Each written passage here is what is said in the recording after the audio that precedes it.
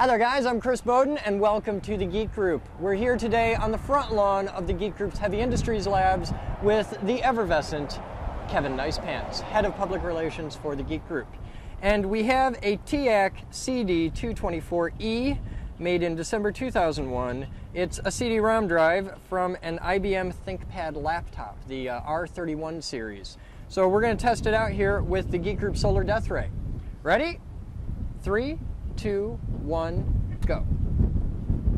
Yes, it fries. No, it doesn't smell good. Yeah, you're downwind on that one, aren't you? Oh, God. Oh. See what I mean? Wow.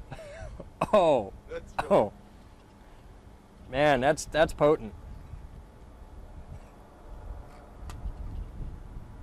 There you go. That's science right there. That's So yeah, it fries. That was the mouth. You might get a shot over here. We'll come back to that. It's in a ball of flames. It's still burning. We did the one on the... It's still burning!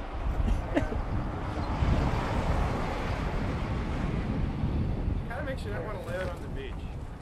It kind of makes me want to be careful about keeping fire near mice. Not only do they burn, they don't stop burning. That's evil. Wow. I mean, we've got like super high winds. That was out. Yeah. And I just set it over here till we were done with the shoot. Wow. That's really burning. Yeah. That's not kind of burning. No, that's not just a little, okay, it's still kind of lit. It's actually, hurts you burning. yes. Oh. There's a bit Well, of it's getting smaller.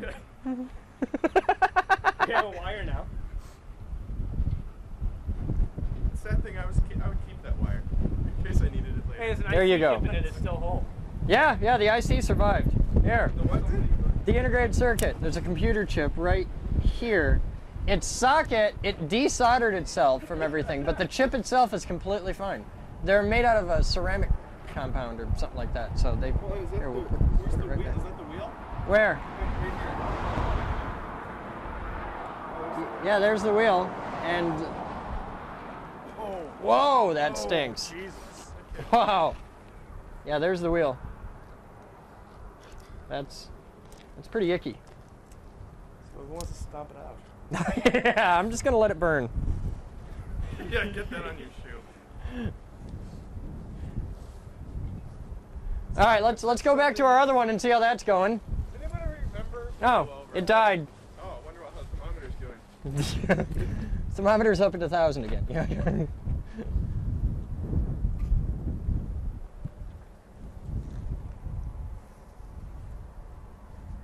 Oh wow!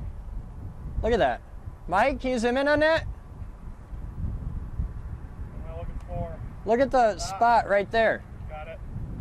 Set it flat so that the drive is... Oh, hey, open it. Open it? Yeah. I don't think I can. Get your Gerber. No, Yeah, give me 1 minute. I don't think you guys understand. I'm pretty sure it's shut. Here, I'll see if I can open it. Give me a second here. Try it right in the front.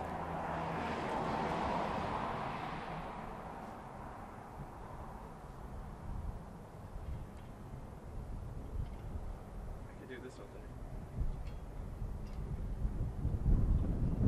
Oh, I'm getting a hell of a headache. Yeah, don't stare at that. It's the smell. Oh. Yeah, it's just some water. So you can make water boil with laptop drive?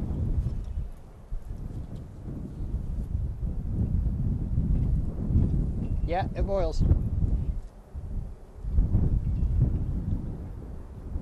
It's over 1,000 degrees. Water boils at like 212. Yeah, but now it's all crackly like a campfire. Oh, so it's the ambiance? Yeah. That's what we're selling here? All right, Kevin. I think the official verdict is yes, it does indeed fry. Agreed.